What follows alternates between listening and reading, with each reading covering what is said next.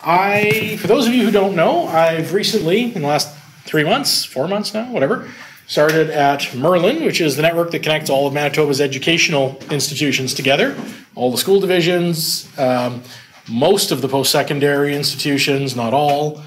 And a thanks go out to Merlin for A, giving me the time to do this, and B, not minding if I tell you all about it. Which, actually, that can be a big deal sometimes. So one of the things I did when I got there was I realized, wait a minute, I'm not running a looking glass server. Now, quick show of hands, who knows what a looking glass server even is? Okay, so internet routing, first off. Everybody uses a protocol called BGP, the Border Gateway Protocol, to basically talk to each other. Without getting into any details about BGP, it can sometimes be tricky to troubleshoot because your path to another network might go this way, but the return path might go this way. And that's perfectly legit. That's a reasonably normal state of affairs in the internet at large. A looking glass server, and I'm not the only one that runs one, most major networks have one, it's a web server that runs in my network where other people can come to my looking glass server and find out what's my view of the routing world from my perspective. Usually you'd be looking up your own IP address as seen by me. So if you're trying to figure out, how come I can send packets to them and the packets get there in 1.5 milliseconds, but the replies always seem to take 30 or 40 milliseconds? What's going on? I can look, the remote person can look at their routing tables and say, okay, well, this packet goes out this interface to that ISP, and then it goes around. Okay, that looks fine. But they've got no visibility into how I'm routing the reverse packet. So the looking glass server is there, so you can see, oh, that's how they're routing the reverse, like the reply packet. So I use looking glass servers when I'm debugging paths, and I expect that other people will use my looking glass server to debug connectivity issues to me. I've used OpenBSD and OpenBGPD because A, I'm familiar with these products, with these tools. They're very lightweight, they don't take a lot of resources, and they're remarkably quick to set up, assuming you aren't running into significant infrastructure issues. If everything else is working fine in your environment, an OpenBSD install should take maybe 5 minutes tops. That's if you're actually slow and you aren't hitting enter right at the second that it's ready. If you know what you're doing. If you really know what you're doing, I've done an OpenBSD install in, I think the fastest one I've ever done took about 45 seconds. Now, that was a special case, but basically everything was cached in RAM. But normally, yeah, it should only take 3-4 minutes. Sometimes it takes a little longer, whatever, but still short.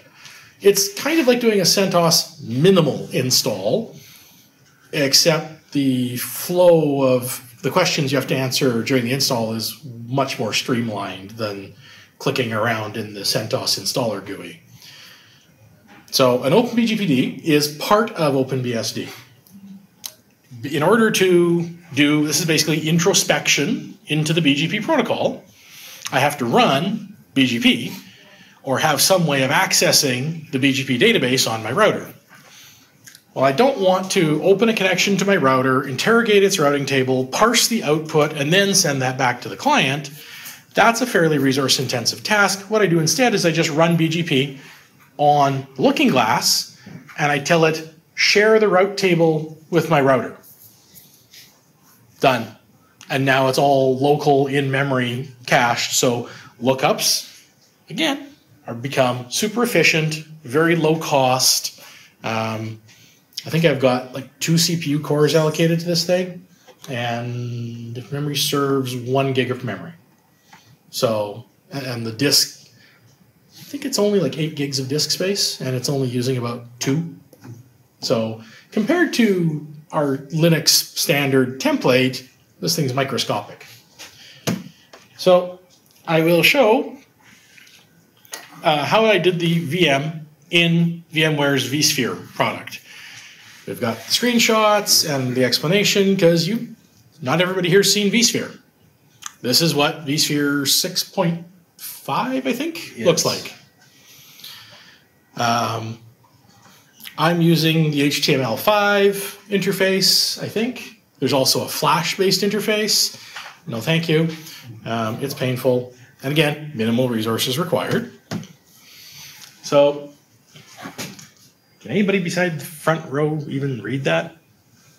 So, new virtual machine. This is what the UI looks like. I picked new virtual machine. I can't even read it on my screen. Sorry, can I zoom? I can zoom on my screen. I have to select. Oh, zoom there too. Select a name and folder. And, here's the folders in my vSphere install. I picked one, Merlin internal. It's kind of what this is going to look like. How do I go to the next slide? There we go. And vSphere has the notion of compute resources, so I can carve up, because I think I've got 12 very, very large hosts in this vSphere cluster. And when I say very, very large, we're talking each of the 12 machines has about half a terabyte of memory.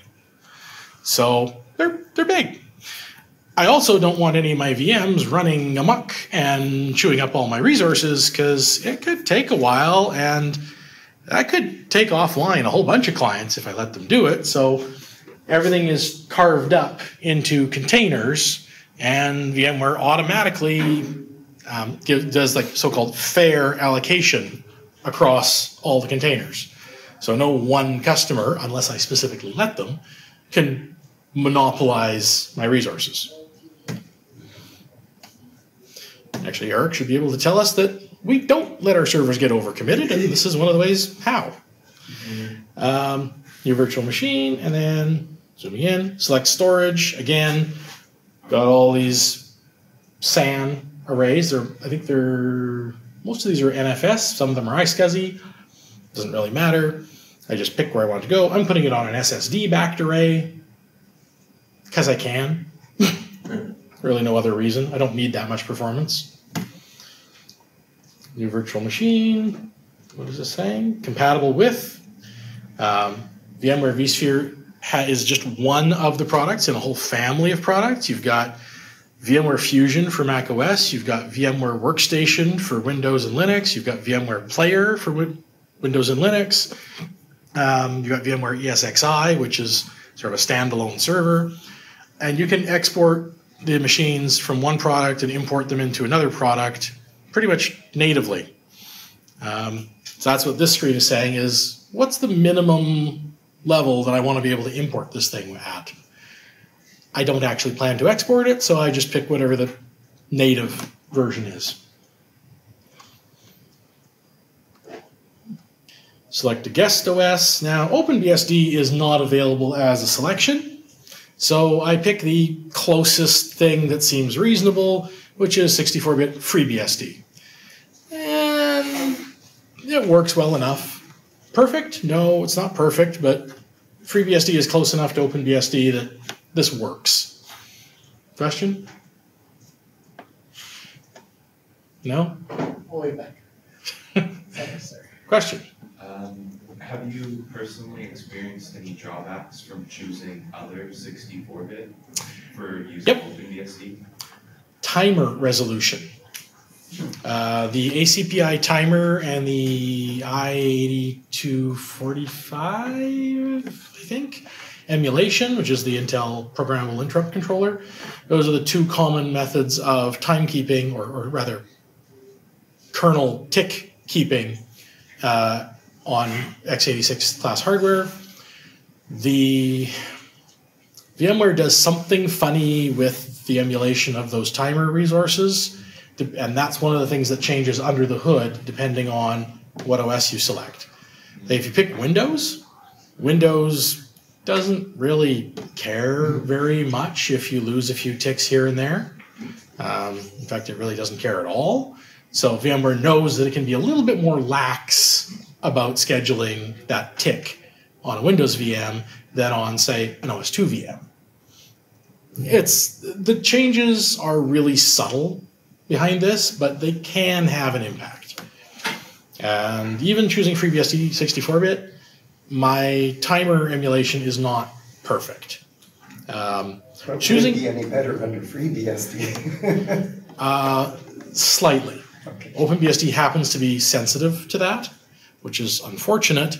If I pick other 64-bit, I believe OpenBSD runs a little bit better, but like, a 10% improvement in runtime timer resolution equates to a 200% increase in CPU utilization on the host.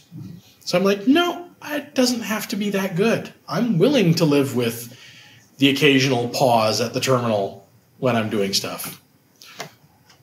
So yeah, it does make a difference, but not huge differences. The other thing that makes a difference, the other thing this affects, the big one, is what flavor of virtual Ethernet hardware you get by default and what flavor of virtual SCSI you get by default. You can always override it, but if you pick an OS that VMware knows, well, there's never been a driver for this type of network card for that OS ever, it's not going to offer it to you if you've picked that OS. So, FreeBSD gets me the VMware Power Virtual SCSI driver, which is really fast and efficient and speedy and low latency. If I picked, say, DOS, I get some antique SCSI controller that's being emulated because the DOS emulation for that exists and works properly. So, there's differences. Not huge. Now, I did have to make some changes in this screen. This is the summary screen. So 2 CPUs. Oh, I gave it 8 gigs of RAM. Just in case. 20 gig hard drive. It's on a network. Client device? No, I think it's something with that. And here I have to change some things. I changed the HDD from SCSI to IDE because there's a bug in the OpenBSD installer. This is unfortunate. After I move the hard drive off the SCSI controller, I nuke the SCSI controller. There's a bug in OpenBSD's VMXNet 3 driver, so I go back to the VMXNet 2, which works perfectly fine and uses like 5% more CPU or something.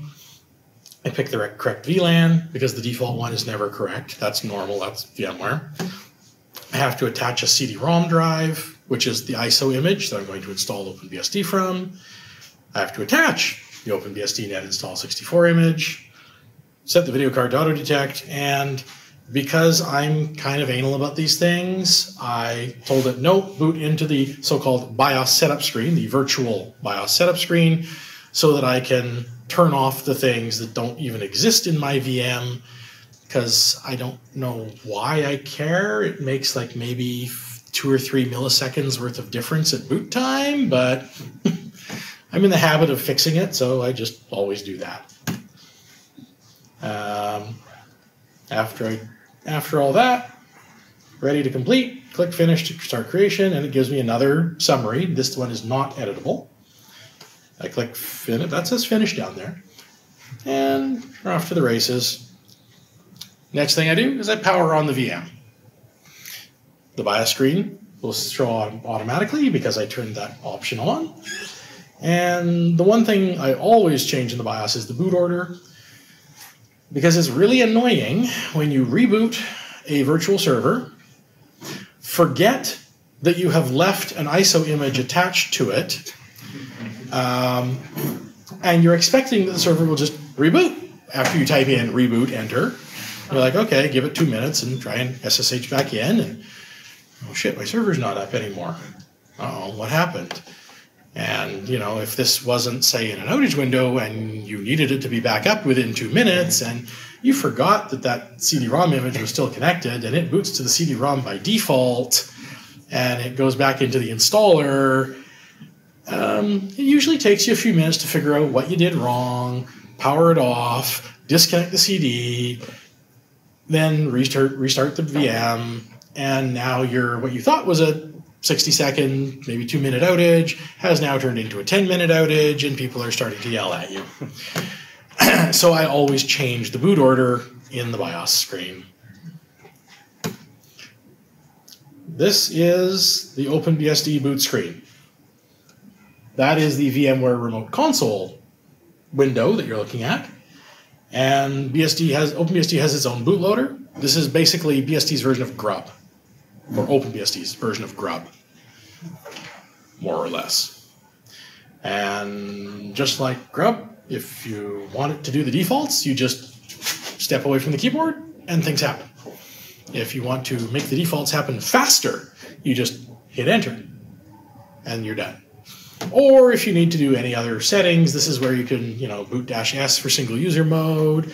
You can disable devices in PCI space so that OpenBSD never even sees that they're there.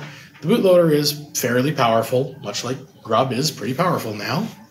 And so they've got similar capabilities. It's telling me that it found a hard disk. The plus means something to do with partitioning, I forget what. The star means, hey, I found an active partition and this is going to be my boot device.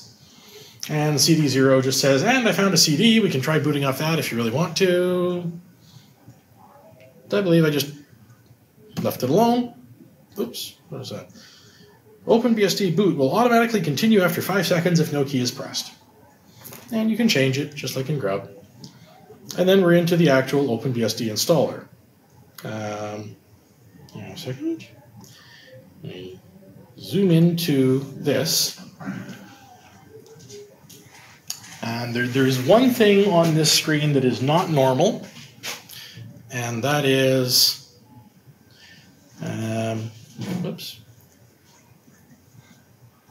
this.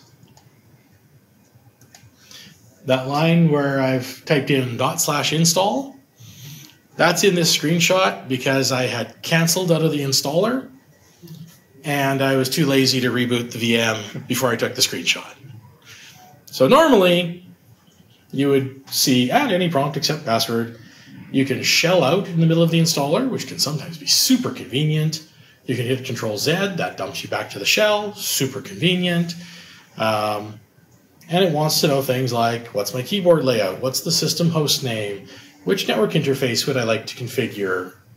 And this is literally a sequential thing. You just, if the defaults work for you, you can literally, it's like a Windows install. Enter, enter, enter, enter, enter, enter, enter, enter, enter. Oh, I'm done. Except unlike a Windows install, you can do it pretty much that fast in real time. And you'll notice here I am typing in my IP address. I'm not having to type in my IPv6 address, so I must have typed it in the previous run before I canceled out. I actually have to say done when I'm done setting up my network interfaces. It wants my default router, wants my domain name, wants my DNS name servers, my root password. So all the basic things you have to tell OpenBSD. In fact, there's the list. I for install, keyboard, hostname, network, v4, v6, gateway, domain name, DNS, password, and then just like CentOS or Ubuntu, it wants you to create a regular non-root user. And I screwed up, and I don't have those lines captured in a screen cap. But that's the very next thing after setting the root password. You'll see that here. Installation steps continued. So you enter the password for that user. You decide whether root can log in via SSH or not. Don't say yes. If you have to, say prohibit password. Now, yes, there are scenarios in which logging in as root by SSH using a password is actually acceptable and not a really stupid thing to do. Those situations are becoming a smaller and smaller subset of reality with every passing day. You really shouldn't be doing that at this point in time. You should be logging in as the regular user you set up, SUing to root, and worst case, using SSH keys to log in as root. That wants to know what time zone I'm in. What disk am I installing to? Do I use the whole disk? Do I want to use it as an MBR disk, a GPT disk? That's handy because I can boot in MBR mode and create a disk that's ready to go for UEFI mode or vice versa. I can actually pick in the middle of the installer. OpenBSD wants to automatically partition my disk for me. Much like, so do CentOS and Ubuntu nowadays. OpenBSD, however, creates a few more partitions than your average Linux distro. And considerably more than your average mainstream BSD distro, aka Mac OS, which creates one by default. This actually does make sense in some scenarios. If you're running a system that absolutely has to stay up at virtually all costs, the default layout is designed specifically so that any one partition can fill up and it will not take down your entire system. This is very old school. Two of the people in the room will remember doing this on real hardware where you had one disk for root, one disk for user, one disk for var, one disk for this. OpenBSD, actually if you're not aware, OpenBSD still runs perfectly fine on hardware like VAXs. Actually, they might have finally dropped VAX, but it still runs on ancient hardware where the biggest disks you can attach are on the order of like 60 megabytes. So sometimes you have to do this still. On some of the OpenBSD build servers, they literally have 8 physical hard disks in a system, and each partition occupies an entire disk. And then they NFS mount the actual important stuff, like the build tree, the source tree.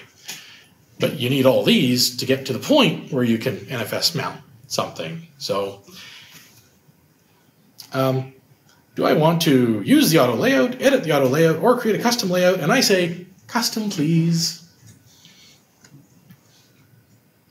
And as I say here, the default partition scheme still offers some nice features. There's actually security improvements if you take that default partition scheme, because a number of those partitions are mounted no SUID, no exec, no WX allowed, which is the default, which means anything that's writable cannot be executed. And that's the default out of the box. So I'm actually going to relax some of the security restrictions in OpenBSD in the next screen. So make sure you understand why OpenBSD is giving you this before you say, no, that's stupid. It's not stupid, but it doesn't mean it's good for you or me. It's maybe good if you're running a hardened system. Question? One tiny annoying thing is when you allocate a sizable disk Mm-hmm. and then you do the auto selection, it will make home humongous. Yep. And will not kind of distribute it a little more evenly. Yep. There's built-in caps on all those partition sizes, and once you get, as I said, past a certain point, and you've hit the max on all the partitions except home, home is the only one that keeps growing, which is annoying. I agree. It's also good, but depends on your use case, right? Gilbert? So the sub-partitioning of subdirectories of /user, is that for different mount options for security, or is it a space consideration thing, or what? Well, user OBJ is separate from user source for a couple of reasons. One is user source can fairly readily be shared across multiple machines. So that can be an NFS mount if you want, instead of a separate partition. Even if it's a separate partition, that is one thing that you might find, well, both of those, source and OBJ, are partitions that it might be easier, a lot easier and quicker, to simply unmount, new FS, and remount versus deleting or overwriting the existing source trees. User OBJ in particular, if the build world script detects that your user OBJ is, well, this used to be a thing. They may have taken it out now. Used to be if user OBJ was mounted separately, because that's where all the compiled objects from user source go. So all your .o files and all your .a files and all your SO files and your finished binaries all land in a tree under user OBJ that mirrors user source. At one point in time, I haven't looked at this in years, the make clean world or make world clean or there's something along those lines would actually detect whether user OBJ was a separate partition, detect if you were running as root, and if you were, would attempt to unmount it, newfs it, remount it, and then recreate the empty tree. Because on older systems, like nowadays on an SSD, it doesn't make any difference. OpenBSD's file system is notoriously slow compared to other modern file systems. But if you're running on SSDs or in a VM environment, it's still fast enough that there's no way you'd ever, like, it doesn't make any difference. Well, lots of RAM goes one of those too. Yeah. But, you know, go back even 6 or 7 years, and a lot of these boxes were running on 5400 RPM hard drives, on slow processors with limited RAM, and RM-RF on a big, wide, deep tree is actually really slow. So you could save, like, when I started, well, okay, 20 years ago, when I was using OpenBSD 3, by newfsing user OBJ, that would save me about an hour and a half every time I wanted to redo a build world. So, yeah, I liked having user OBJ on its own partition back then. Does OpenBSD support any volume manager to resize this? No. Nope, there's no volume manager for OpenBSD. The official recommendation is basically, if you really need a volume manager for OpenBSD, go buy an NFS server. I've got another hack that could work in your environment here. Yep. Because you're allocating virtual disks, you could allocate a virtual disk per file system. Yep, I totally could. So that's how you would future-proof yourself from OpenBSD on a virtualized environment. Yeah. The best you can do with OpenBSD is you can resize, not just resize, you can grow a file system. You can't shrink it, and you can only grow it if you've got room to grow the partition that it's on. So yeah, disk management capabilities in OpenBSD are very limited. This is not the OS you want to run as a file server. I mean, you can. There are people who do it. It's very lightweight, but it's not fast and it's not super featureful for that particular role. What about ZFS? ZFS is license compatible with, no, sorry, it is not. The OpenBSD project leader, Theo Durat, who is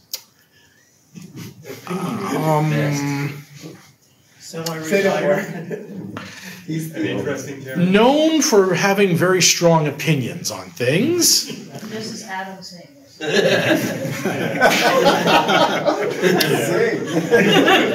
Thanks. You know it's true. Yes, yes it is. Yeah, even I think Theo's a little bit extreme. He basically has decreed that the CDDL license is not compatible enough with the BSD license, and OpenBSD will never import CDDL licensed source code. And I'm like, okay, you've got GPL source code in your fucking tree. How can CDDL be worse than GPL? But he is the... answer to that question is Oracle. Yes, that is ultimately the answer. Nobody in their right mind wants to trust Oracle, because Oracle will go out of their way to be malicious. The most likely candidate for a next-gen file system in OpenBSD is actually the Hammer 2 file system from Dragonfly BSD, which provides many of the same capabilities as ZFS. It's not intended as a ZFS competitor. It doesn't do everything ZFS does, but at least it would be a lot better than UFS2. However, all the people who are intimately familiar with the virtual memory and file system management bits in OpenBSD have said, let me get back to you on that. In other words, it ain't going to be easy. So with OpenBSD, you're basically using the native UFFS file system or NFS. Yep, or NFS. I mean, it does support a couple of others, but they're no better. Like, great, it supports FAT32, whoopity-doo-dah. And it supports the old UFS file system. That's even worse. Supports ISO 9660. Well, that's not helpful. Isn't there native read-write ext2? Is it read-write? I thought it was read-only. You might only want to use that in read-only mode if you're reading. Yeah, there is some support for ext2, but yeah, file system support is not OpenBSD's strong point. Installation steps, so I added a slice, I filled the whole disk, I mounted it at root. I declined to create, so I created partition A, which is the default root partition. I declined to create a partition B, which is the default swap partition, because for what this box is doing, I don't need swap. I don't want swap. If it runs out of memory, fine, crash. That's perfectly acceptable in this scenario. In fact, I'd actually rather it crash than start swapping, because it's a non-critical, non-production service. At least then I'll know something bad happened. It means 8 megs and crashing, and we get 8 gigs and crashing. Well, that's the thing. Like, it's running a looking glass and a BGP routing table. If it takes more than 8 gigs of RAM, something's seriously wrong with my server.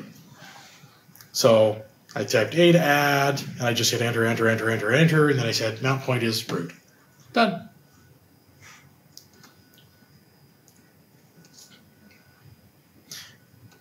I'm going through the whole OpenBSD install in detail because we haven't done it for about 3 years, I think. Longer. Maybe 4. And it's changed a little bit. A lot of you won't have seen it. So then I quit the partition editor. I wait for formatting to finish. Even NewFS on OpenBSD, which is equivalent to MKFS, is unfortunately slow. It's not bad. Select HTTP, skip the proxy, give the server name muug.ca. Accept the default path because, hey, we know what we're doing. And over here, so if we know what we're doing, it's only because we stumbled on it by accident. No, actually, the pub OpenBSD I made sure was the right path and the right capitalization and the right everything, so we just work out of the box. So again, this is the middle of the installer. To get to this point, it has taken me easily 10 times as long to talk about it as it took me to do it. And I just say, yeah, install everything, because everything on an OpenBSD install is smaller than the nothing on CentOS install. And that literally does get me everything. Wait for installation to complete. Now I'm doing a network-based install, so I'm pulling all these files across the network from the Muug server. And the biggest one, which was the compiler suite, took 13 seconds to install. Fetch across the network, untar, write to disk, sync, done. 13 seconds. How can you do that? Suppose you want to use, your iPhone and you want to install OpenBSD. I couldn't get it done. On the iPhone? Yeah, using tethering from an iPhone. Hooking it up to USB and then... Because I don't think there's any Wi-Fi support in the installer. No, not Wi-Fi, just using USB. There definitely isn't support for that. No Wi-Fi support. Well, the iPhone does not use the RNDIS model for Ethernet over USB, which is what most tethering devices, like every Android device, does. Apple, of course, has their own proprietary way of doing Ethernet over USB. OpenBSD does not support it. So I need an app for that.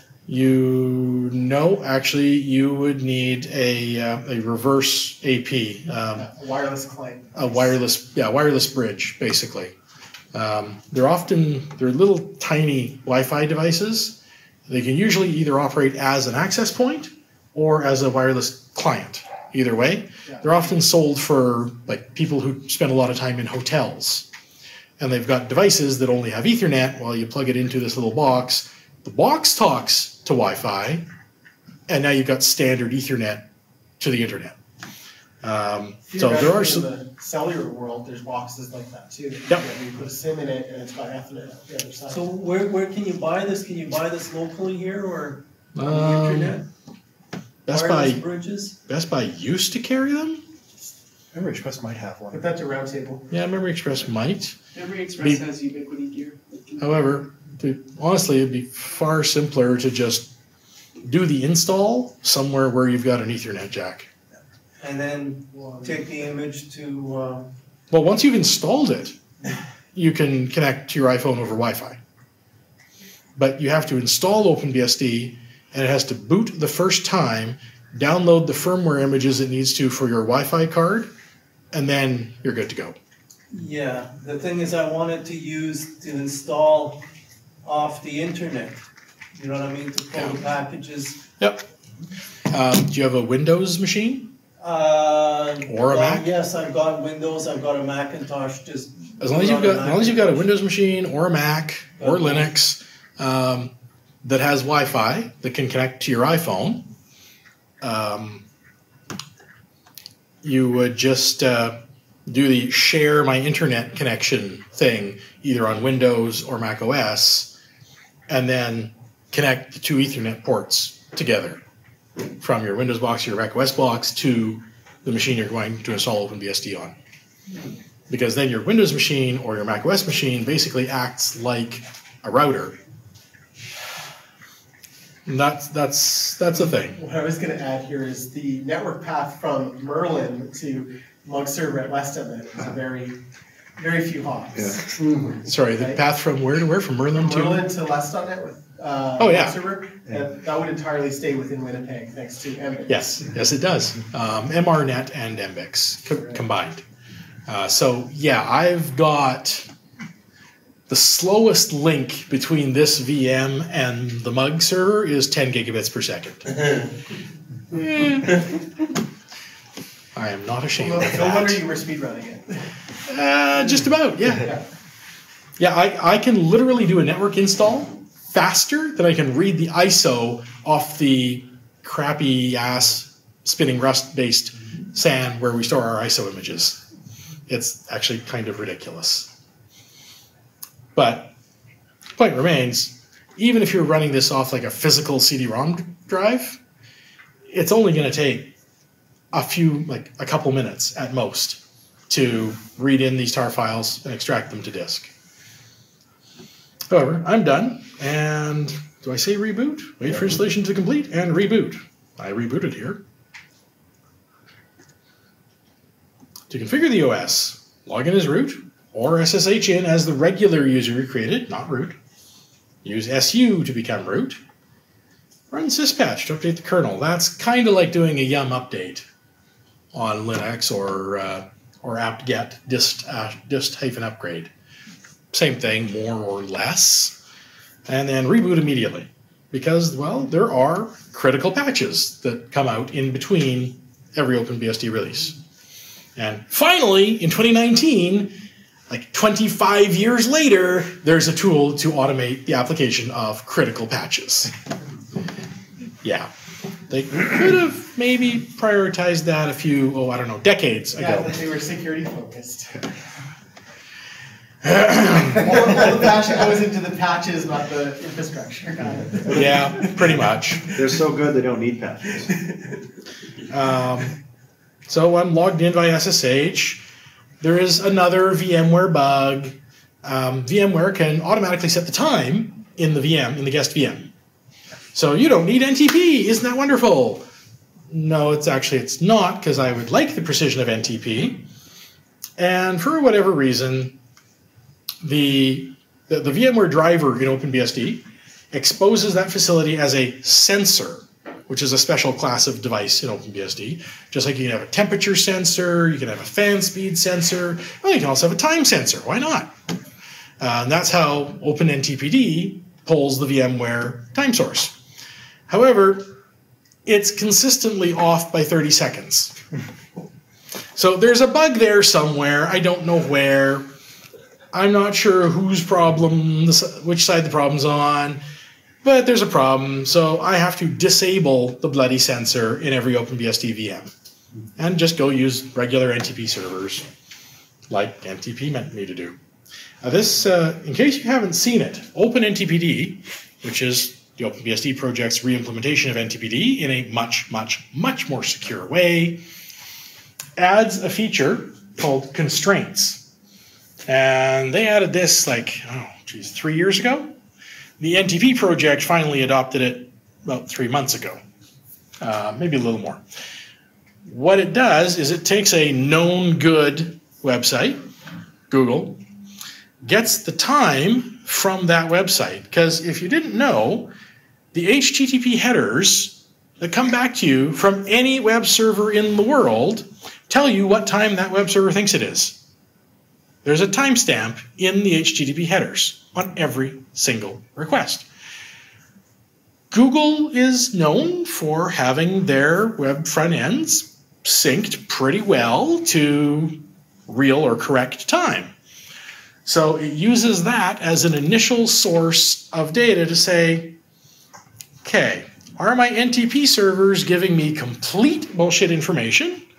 Or are they close enough that I'm going to go, all right, that's reasonable, I believe them. So it's just another security check to prevent poisoned NTP servers. Can we ask time.merlin.mb.ca what time it is? Let's not go there, please. We can find out for ourselves. Time.merlin.mb.ca is actually a CNAME for time.mbix.ca. Shut up. And time.mbix.ca, and I don't like admitting this because I'm one of the 2 people who set it up in the first place, has some fairly severe timekeeping issues right now.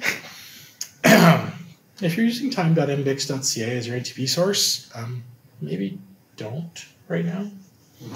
Does it get the century right? It gets the century right, yes. But the year. It's like one of the 3 servers regularly drifts like 3 seconds away from real time, and it's a Stratum 1 server. You're kidding me. I wish. The problem is that server believes the time that's coming in from the CDMA time source, which in turn believes the time that MTS's CDMA cell towers are advertising, which has been wrong for about the last 6 or 7 years. Since the last leap second, in fact. And because the CDMA network's time source is wrong, it's detecting that, oh my God, something bad is happening with time. It goes into a free running clock mode, occasionally drifts, and then we drift with it. And it's just not good. It's embarrassing. Sorry? Maybe the Bell acquisition will allow us that to get actually, once Bell Mobility finishes swallowing MTS Mobility, yes, that problem will go away. Because the CDMA network will just get turned off. And voila, no more issues. And the GSM/LTE networks are all synced to GPS anyway. Just name a jammer at that box. CDMA can't get through. No way you can disable that in software. Well, we could, but somebody actually has to do it. Yeah. And since MBix is a purely volunteer organization, you're also losing one of your Stratum 1 servers then at that point. You might as well take the server offline. Yeah, we're losing a Stratum 0 source. Right. Yeah. Which we don't really want to do, but we're thinking about it. Well, not we. I'm not on the MBix board anymore, but yeah. It's been a subject of intense discussion between MBix, Merlin, MRNet over the last month or so. OS configuration. Unlike systemd, 99.9% of OpenBSD configuration, actually 99.999% of OpenBSD configuration is just in text files. Nothing else. And there's one main text file etc.rc.conf.local. Anytime you see .local, it means that's a file that overrides the file that doesn't have .local. So there's also an etc.rc.conf file. It has all the default settings in it, which you can inspect, examine. You can edit if you want, but you're on your own after that point. What you're supposed to do is create rc.conf.local, which overrides rc.conf. And it is essentially shell syntax. All these files, the whole OpenBSD RC system is shell scripts. And this included. Every single line in this file, that's a valid line of Bourne shell script. That's how it works. This is the adjustments that I have made to this VM locally. So I'm starting BGPD. There's no flags. If it said no in uppercase, that would mean don't start it at all. And incidentally, that does mean that there is no way in the OpenBSD RC system to actually pass the command line flag no to the command. If you need to do that, you're SOL. So BGPD comes by default? Yep, BGPD is part of the OS. OpenBSD, one of its main strengths is as a networking OS, it kicks ass. It has BGP out of the box. It does OSPF out of the box. It does RIP out of the box. It does MPLS out of the box. It does LDP out of the box. It does pretty much every flavor of multicast routing going out of the box. Like your stock OpenBSD install, even back at that package selection screen, if I'd said, no, don't install any of these optional packages, I still get a 100% fully functional router that can do more than most low-end Cisco devices out of the box. It's one of the reasons I like it. So as long as you don't have to actually store anything locally, you're fine? As long as you're not storing large amounts of data locally, yes. The OpenBSD project has made it very clear performance is not one of their goals, not one of their primary goals. Like, yes, when things get too bad, somebody dives in, takes a look, and goes, well, let's clean this up. But correctness will always trump performance in OpenBSD. So if there's the right way to do something, and it happens to be slow on today's current generation Intel processors, oh well. They will not make accommodations or exceptions for that kind of thing. Last one, package scripts. That's where all your add-on packages that you add in from what's called ports. So, this would be stuff that you pull in from the Yum repo. It's sort of kind of part of the OS, but it's not really part of the OS. It's something you pull in after the fact. This is where you start all those things. There's literally a script per RPM in the CentOS world. It's a script per package in the OpenBSD world. One thing I have done here that's a little unusual is I've turned off PF, which is OpenBSD's famous firewall, because I don't need it. I'm not doing anything on this box that I need to firewall. The only open ports are ports that I want to be open. I don't really care about scrubbing TCP sequence numbers or scrubbing TCP flags or anything like that, because I'm not shuttling packets from A to B. It's an endpoint. So really, there's why do I need it? I don't. So I turned it off. By default, PF is enabled with a allow all policy. For some reason, the sound mixing daemon is turned on by default. I turn it off, since there's no sound hardware on a VM. There could be, though. There could be. OpenBSD comes with example config files. They're in etc examples. Who'd have thunk? Unfortunately, they're also in user, local, share, doc, package name, examples, OpenBSD. So, it's not perfect. The world is not perfect. And what did I need? I needed a skeleton HTTP config and a skeleton BGP config. We're getting there. We're more than halfway done. I always add Vim because VI drives me up the wall. Partly because my fingers are now used to typing VIM, so that I don't accidentally get VI on systems where they both exist. And of course, I type Vim 30 times a minute when I'm trying to set up a new box. And if I don't have Vim on the system, this just drives me nuts. Anyway, here's what the package add. This is, yum install or apt-get install looks like. Package add, verbose, interactive. Z means be flexible on the package name. So for example, I asked for Vim. Well, there's Vim this, Vim that, Vim the other thing. Like, which of these Vims do you want? That's what the Z flag gives me. You sound like George Carlin now. Oh, never mind, it's an old guy joke. Yeah, I know who George Carlin is, thank you. I wanted the one that doesn't have X11 support because there's no X here. I'm never really going to want to run Vim in an X display. It's just there for terminal use, and the version with X takes twice as long to initialize, load, and launch the file. So, I'll just skip that whole problem right off the bat. And I don't plan on running any Lua, Perl, Python, Python 3, or Ruby scripts inside Vim. So, we'll just take the bare bones version, thank you. It automatically pulled in some dependencies for me, done. And again, this is fast.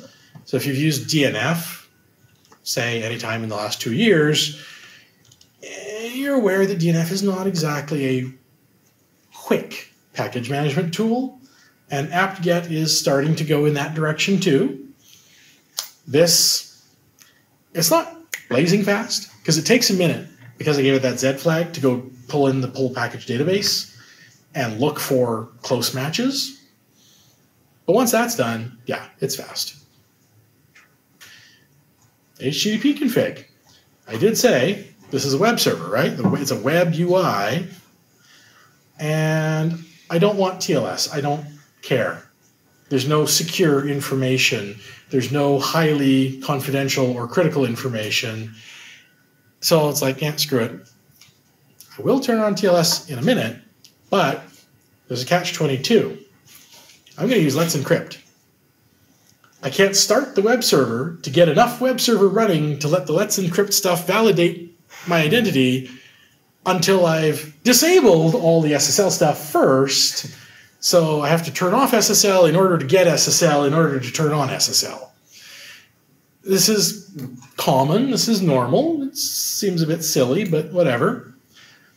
So my httpd.conf basically looks like this. Server line, listen, location, where in the CH... and OpenBSD's web server, always CH-rooted. No matter what, you can't turn it off. So if you want a non-CH-rooted web server, feel free to install Apache or Nginx or whatever other web server you want. The default web server is not going to give you enough rope to shoot yourself in the foot with, no matter what. So /acme, it really means var /acme. Okay, as long as you know that, that's cool. And that is enough http.conf for me to run Acme client, which, is built into the base OS. acmeclient.conf. Here's my acmeclient.conf.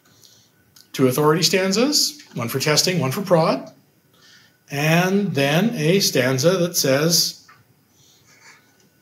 here's what I want in my cert. That's it. So if you've used some of the other Let's Encrypt clients, this is, on the one hand, a refreshing breath of fresh air compared to, say, certbot. On the other hand, if you get anything wrong in the syntax of this file, it gives you no help whatsoever figuring out what you mistyped. Just syntax error. It's almost like add. Question mark. There's exclamation mark. Whatever. Yes. Question mark. Yeah. Yeah. This. Every time I do this from scratch, if I don't have a template to copy from, it takes me like 6 or 7 tries before I've got everything lined up right and everything in the right spots. And as soon as you get it right, it just works. Until you get it right, you're like, what is going wrong? So my advice, copy etc examples acmeclient.conf to etc acmeclient.conf and then just edit the template.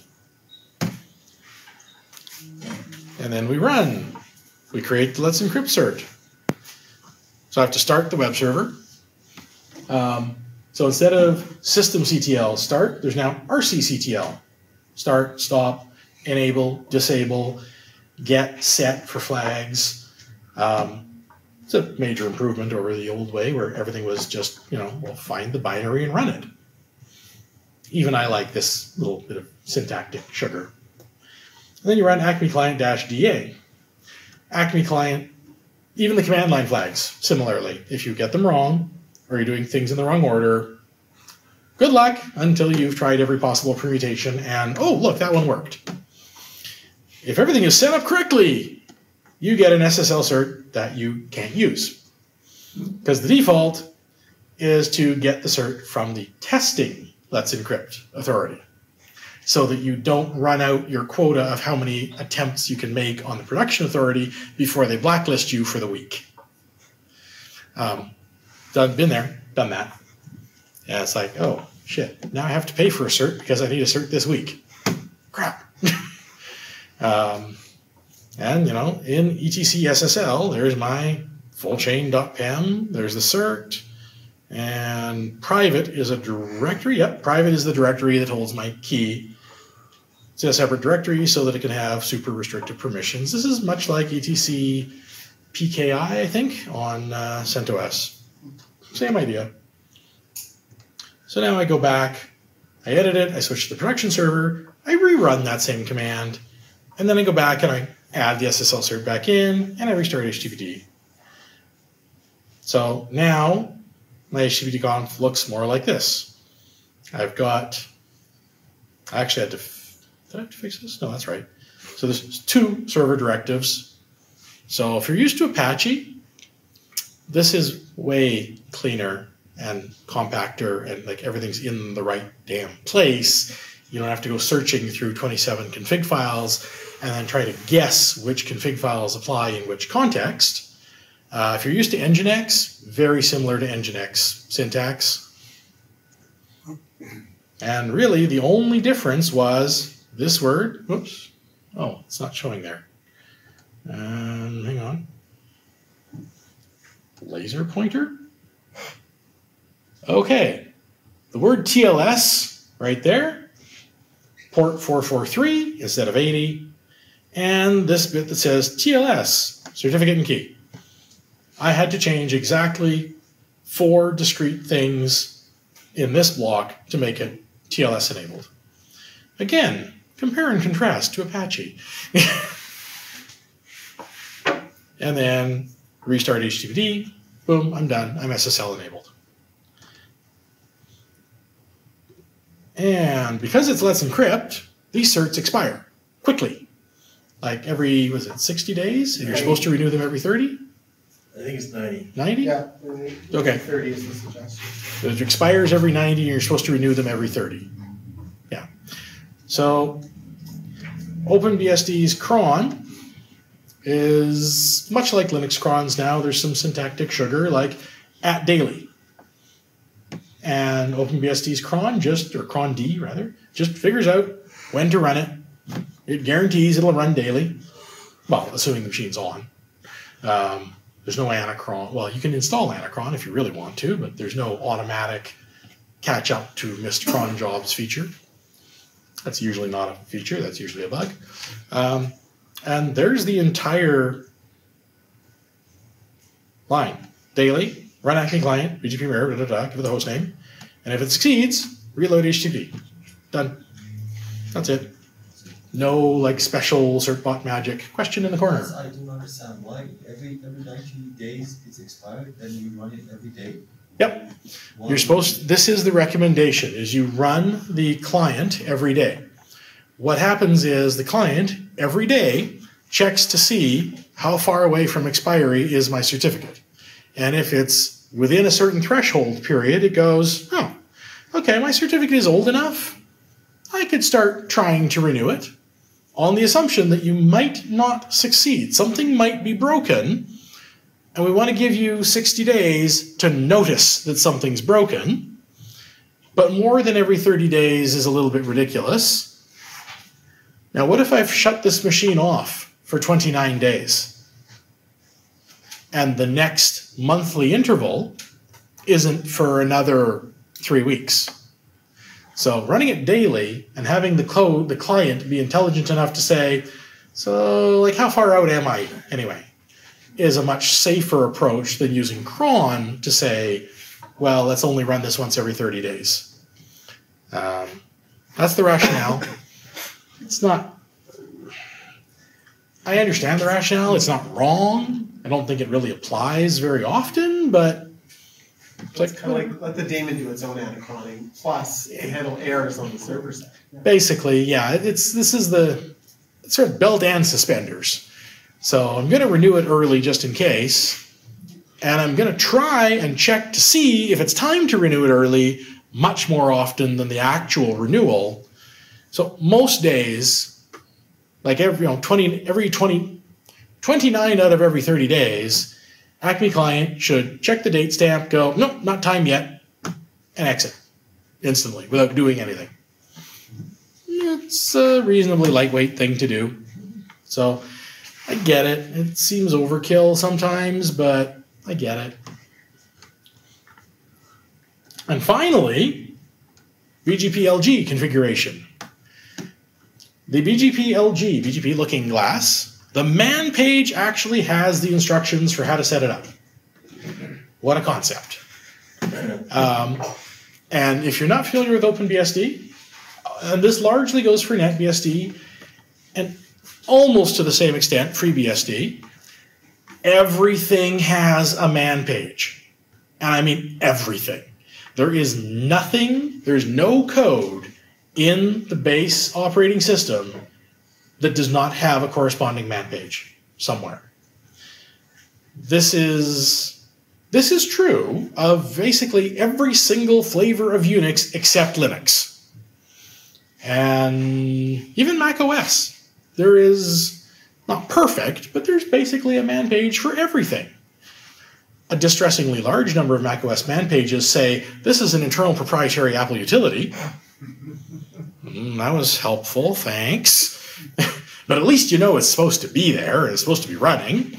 OpenBSD, everything you need. Now, the hard part is you got to figure out which man page you need to read to learn the thing you need to learn. That is not always immediately obvious, but it's there somewhere. And OpenBSD's man command includes features like full-text searching, context-sensitive searching, searching for function names, searching for file names, searching for any arbitrary condition that you could like craft into, say, like a Lucene search engine. Man can do it.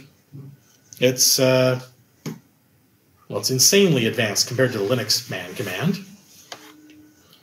Anyway, we chmod some files, we create some directories, and we copy some files. So I'm going to switch here just for a second. man.openbsd.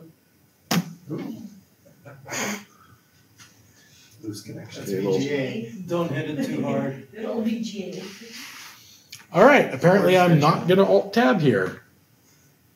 Can I? Well, maybe you could resume in. Didn't like the Alt-Tab resuming. man.openbsd.org, BGP-LG, search for everything. And zoom this in.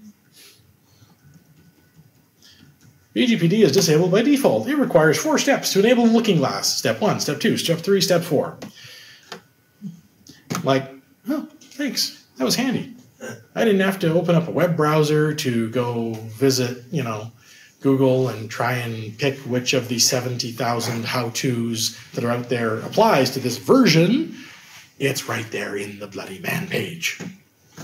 I don't think I could possibly overemphasize how much I like having everything I need in the man pages on the system I'm working on. It's that little hobby horse of mine. Not like I'm having intensely held opinions or anything. I don't know what Kat's talking about. So really, those are the 3 steps that I have to do here. And still following the BGPLG man page, we add some lines to httpd.conf and we reload it. The lines we add are this, where it says fast CGI, and then down at the bottom, location, CGI bin, BGPLG, redirect it to fast CGI, root. Well, it's not actually a real thing in the file system, so there is no file system root. Poof, done. We reload HTTP, it goes, that's nice, yeah, ready to go. What do you want? And yes, I'll let that slide speak for itself. Yeah, it turns out you don't have fast CGI twice in the same stanza. They can be in parallel stanzas, but you don't put it in the parent stanza and the child stanza if you want things to work. Oops. So bgpd.conf now looks like, oh sorry, now we're into bgpd.conf. I say route collector, yes. That turns on a few things, turns off a few other things. Basically tells OpenBGPD, you are not going to be making real decisions about routing. You're just there to amass a routing database. There's a socket, so that you can actually run the BGP control utility, and it has a way to talk to the daemon. Next hop, qualify via default. Now, BGP is smart. It knows that if I'm sending you a route that says, to get to that network, send your packet to this router. Well, if the receiving router goes, well, that's nice, but I don't have a route to that router. It goes, all right, well, that route is useless, and drops it on the ground. Ignores it. That's qualifying the next hop. So when I'm in a route collector mode, and I'm never going to be directly connected to the next hop router, I have to say, no, allow my default route to be used to qualify the next hop router IP address. So it's basically, relax your checks. You're not really doing, this is the matrix. Nothing is real. And fib update no says, and by the way, don't actually update the kernel's routing table, because there's no point. We're just a route collector. All we're doing is amassing the data. We're not making any real routing decisions. Therefore, don't burden the kernel with this extra knowledge that it doesn't need or care about. I have to define who I am. I'm autonomous system number 16796. Everyone that runs BGP has an AS number. And all your routers, all my routers, run with AS 16796. U of W has an autonomous system number. They run with, I forget what it is actually. Given how many times I stare at it in a day, I should remember by now, but I don't.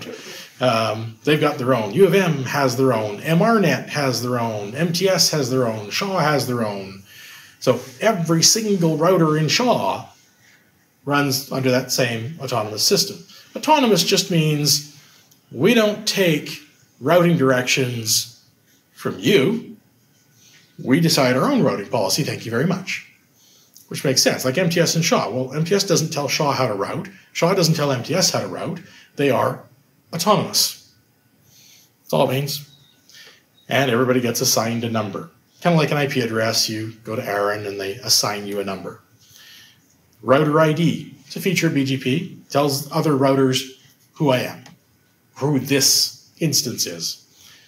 So if I'm looking at BGP debug output on another router, wondering, why is my router crashing all the time? Oh, it's because of a malformed packet coming from router ID, blah, blah, blah. I can go back and figure out who that is. I set up a group, Hermes. Hermes is the name of my router. I didn't name it. I have no idea why it's called Hermes. It just is. Enforce local AS no, enforce neighbor AS no, export. So the two enforce things are, again, relax the checks. I want you to take in all the data you can. Don't throw anything on the floor. Export none means, and don't send anything back to Hermes because he's not listening and I don't want you polluting Hermes' routing table anyway. We have nothing to contribute. Exactly. You have nothing useful to contribute to Hermes. Neighbor, well, that's actually the IP address of Hermes. Remote AS. Remote AS is, oh look, the same as my AS. And that's a special thing. In BGP, when two routers with the same AS talk to each other, they go into a special mode called IBGP, interior BGP. This is a normal thing, and I give it a description, and then I do the same thing for the IPv6 address, because you have to talk IPv4 to get IPv4 routes, and you have to talk IPv6 to get IPv6 routes. There are extensions to BGP that let you carry either IP family in either IP routing family's packets. OpenBGPD isn't quite there yet. So I have 2 sessions going, no biggie. The rest of bgpd.conf, group BGP research. Now that I have a looking glass, I can participate in a number of research efforts around the world who all want to get as comprehensive a view of routes from as far around the world as they possibly can. So MBNOG is the Manitoba Network Operators Group. For those of you who know Theo Baschak, it is basically Theo's pet project. And he does quite a lot of BGP-related research. I'm giving Theo a copy of my routing tables. There's nothing proprietary or confidential in it. It's all public info. It's just public info as seen from my little corner of the internet. Theo's getting feeds from, I'd say, probably dozens of people and cross-correlates them and tries to come up with interesting conclusions, like everybody in Manitoba seems to have the same route to here, even though they're all connected to different ISPs. Or every ISP in Manitoba has a completely different route to here, even though it's all going to the same place. And there's some academically interesting things that can come out of that, and there's some practically interesting and useful things that can come out of that, like what should my next ISP, or who should my next ISP be?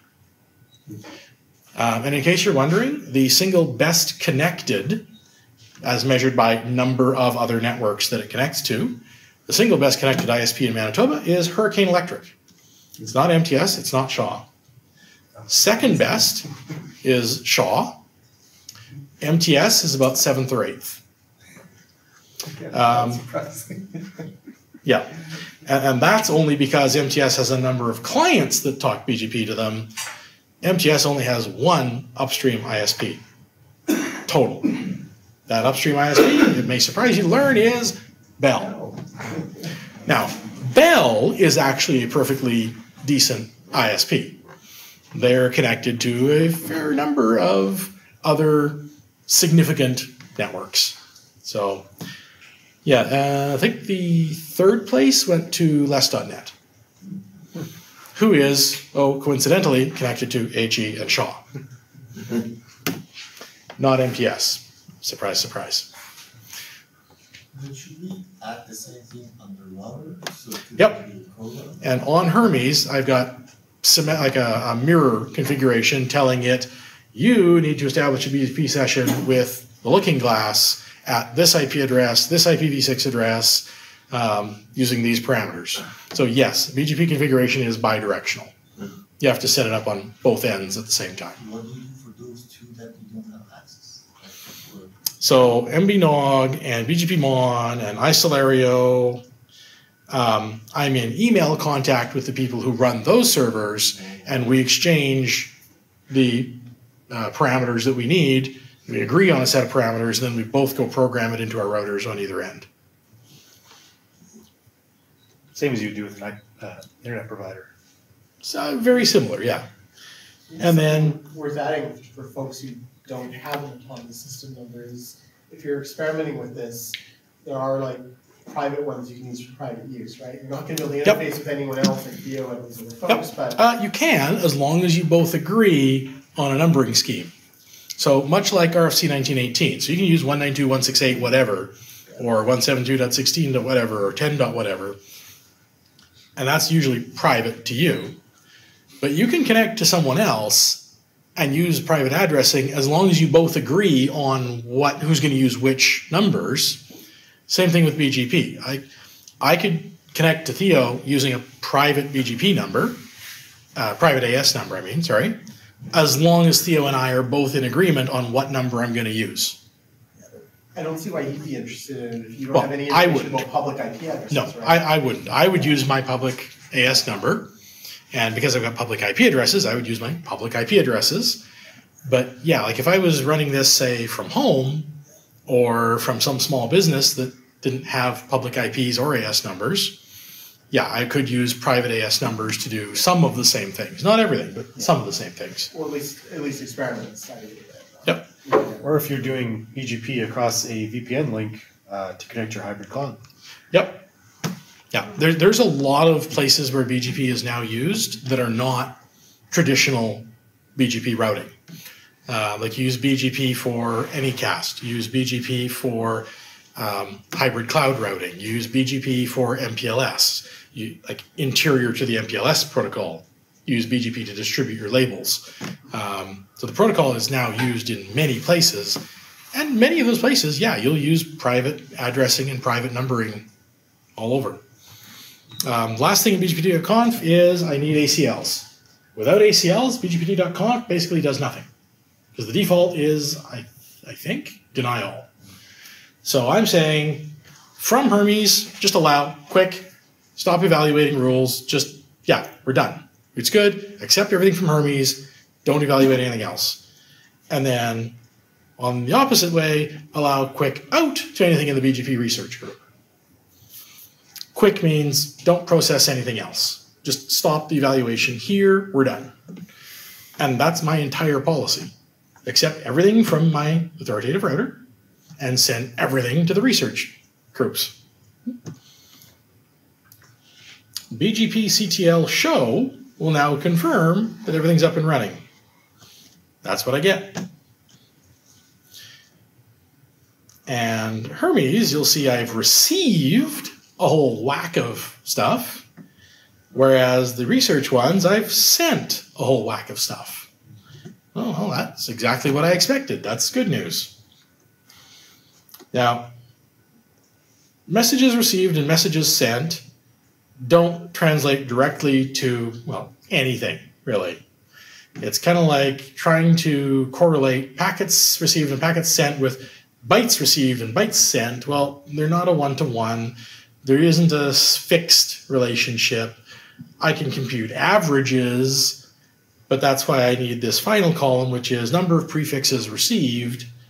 That's how many individual routes I've gotten from Hermes. This number is old. That's the number of routes in the CANARI, which is Canada's National Academic and Research and Education Network. Much smaller than the entire internet as a whole, which is about 750,000. If I ran this now, I would see 750,000, but when I did this, I was still only running a small route table. BGPLG config. Last thing I do is customization files. And there's a CSS file, there's a footer file, there's a header file. That's the entirety of the config of the customization you get, unless you want to edit the source code, in which case, go nuts.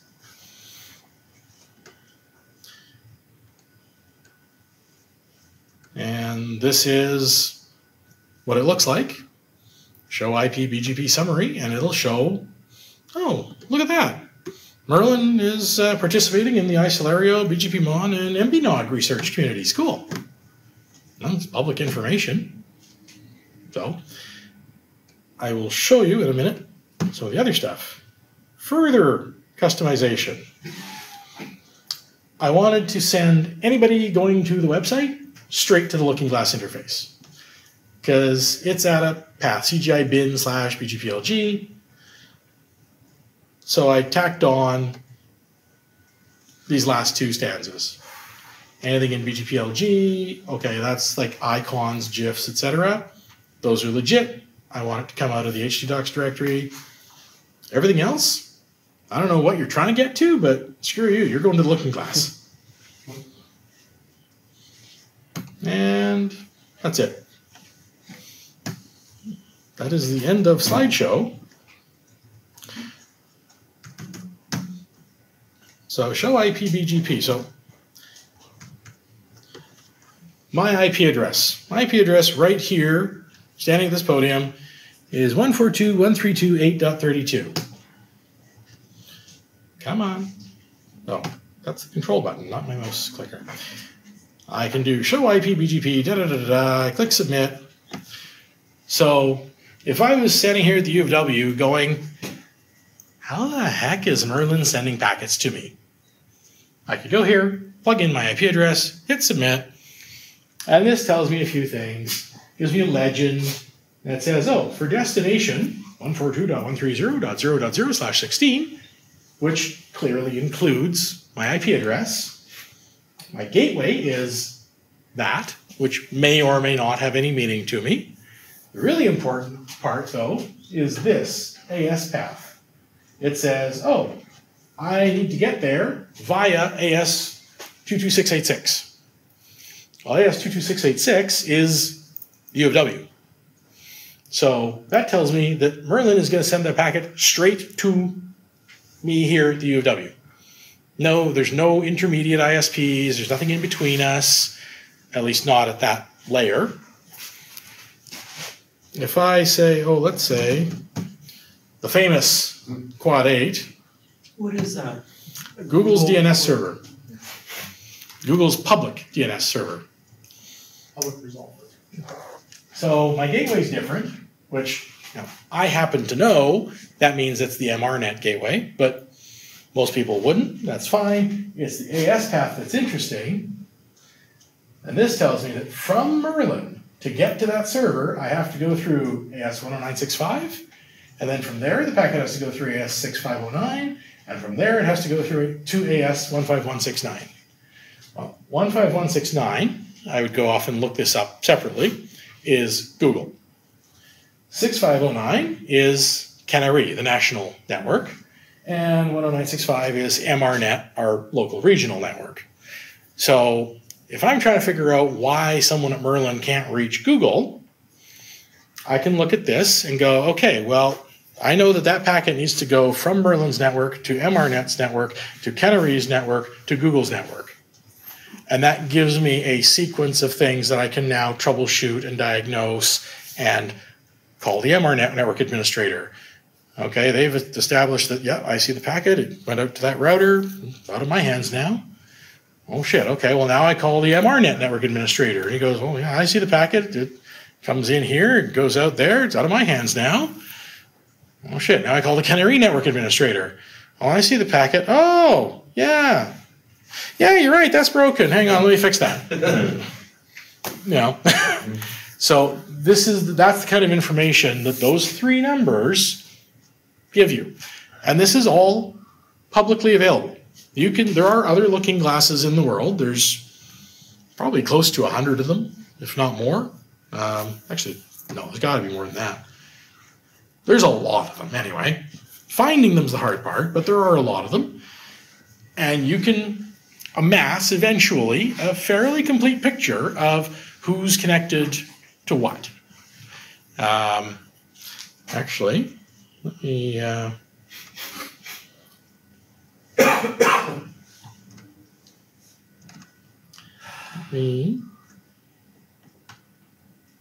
No. I think it's in here. Oh. No. I know where it is. GitHub.com. 5 minutes. 5 minutes. Okay. No, that's not it.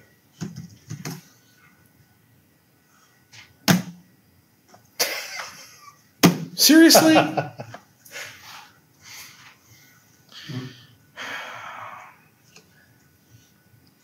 No. MVNog.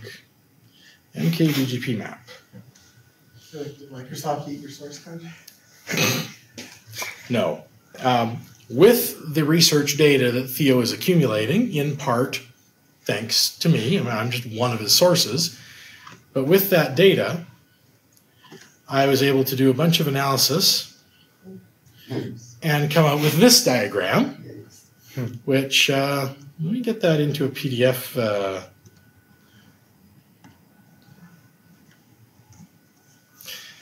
That diagram is the interconnection tree between all the ASs in Manitoba.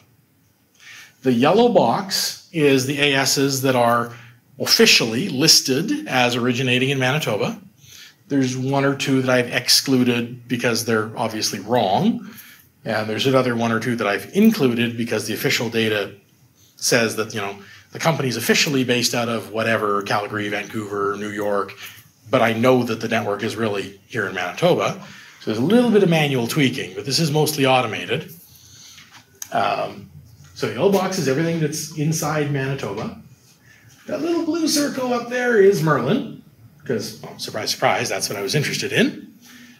All the red dots down here are Canadian networks, including that one I happen to know is Canary.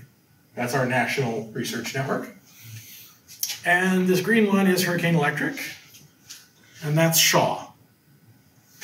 The one immediately below the blue dot is Less.net. So you can very rapidly, with all that BGP AS path information, figure out who's connected to who and draw diagrams like this. This is not the only reason I set up the looking glass. I set up the looking glass to be a good network citizen and, you know, allow other providers to self-diagnose problems before they call me. Because really, I'd rather they fix their own problems first and then call me. Because otherwise, half the time you wind up troubleshooting someone else's problem while they're accusing you of it being your problem. And no, it's not really my problem. And, you know, so, but yeah, this was one of the, and this is, where was it? So MB on GitHub, mbnog/mkbgpmap is the source code's up there as well in case you're curious. Anybody can run this and create the same diagram.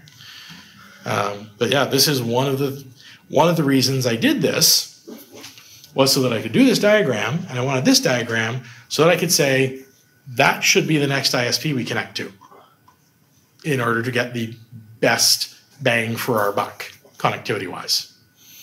There's other considerations, like the fact that 90% of the visitors to the websites and IP addresses I host live in Manitoba, which means they're either on MTS or Shaw for the most part. So if I'm already connected to MTS, chances are pretty good my next connection is going to be Shaw. But you know, if there was a huge disparity, well, maybe my next connection should actually be Hurricane Electric. I don't know, but that's what I wanted to see. So I was able to see that. I was able to contribute to global research efforts into the global internet's connectedness. I was able to get some interesting research results into Manitoban connectedness. And I've now got a tool online that, as I said, other people can use to assist with diagnosis of their network problems. Just like I use other people's looking glasses, they can now use mine for their own diagnostic purposes. That's all I have to say, thankfully, because it's almost 10 o'clock. Sorry, guys, that went a lot longer than I expected. Any questions? Any more questions? Gilbert. Where's MTS? I was going to say. So, if I remember correctly, have I mentioned that zooming in Acrobat Reader is a pain in the butt? They're in here.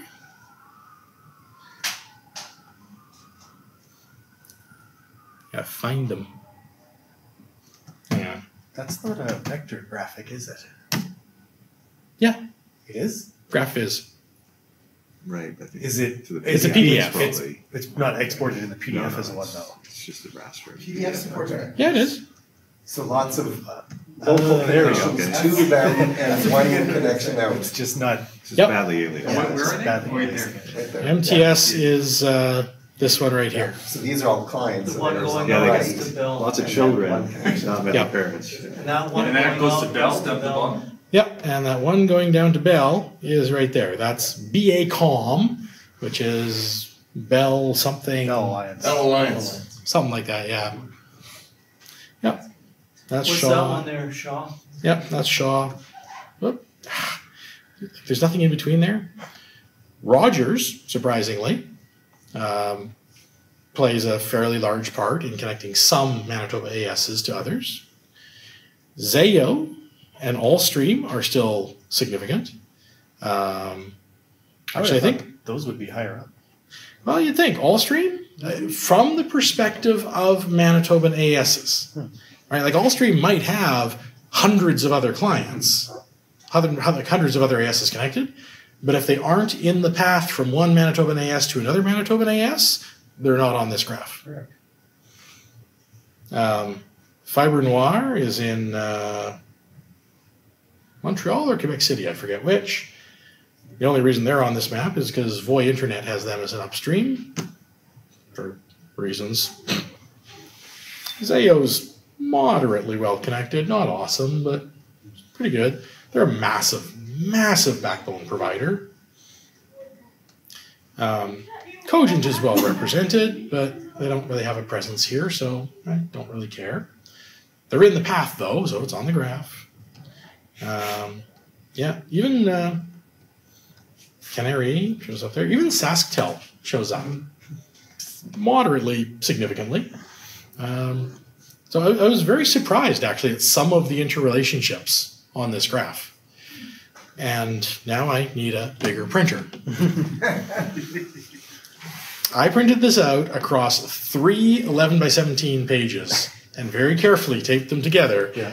And I can still barely read. Yeah. Like printed it at max DPI, everything, and I can still barely read the graph. So I need like a 4-foot wide plotter now. Well, you can use geography on the 5th floor.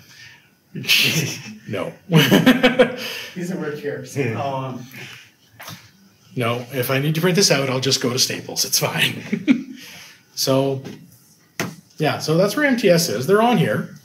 They're, they're reasonably well connected, but considering they're the dominant telecom carrier in Manitoba, their connectivity is surprisingly bad. But, well, okay, it's not Connectedness. Yes, their degree of connectivity. Not the bandwidth. They got lots of bandwidth. That's not the problem. But like to get anywhere from MTS, you have to go a long way away and then back. That was one of the key. But they are basically just Bell. No, from an IP network standpoint, MTS and Bell are still completely separate. Oh, really? MTS's upstream ISP is Bell. And that's their only upstream ISP. Which All the systems don't get merged overnight. No, they don't. Actually, MTS, Allstream, Zayo, and Bell together, that was like a multi-way transaction involving, I think, about 6 or 7 separate autonomous systems and routers having to be reconfigured and changed ownership from this company to that company. And They're all separate now. They were. well, it's things that started out separate and then came together and then went off in their own separate ways, but in a different direction than they did originally. And yeah, That's just the corporate thing. That's just the corporate thing. yeah, the actual technical changeover at the routing level is, as somebody just said, not an overnight task. In fact, it's probably going to take about another 2 or 3 years to finish consolidating everything.